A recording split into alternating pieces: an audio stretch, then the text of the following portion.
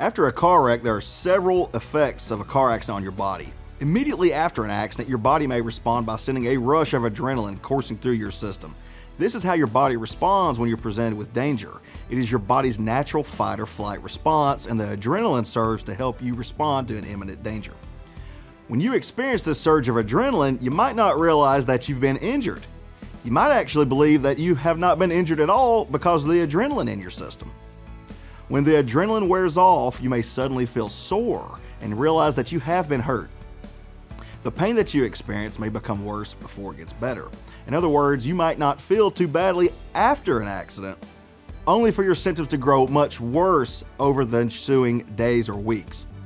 Because of the nature of how your body responds to accidents, it is crucial for you to seek immediate medical attention after an accident, regardless of whether you think you've been hurt or not.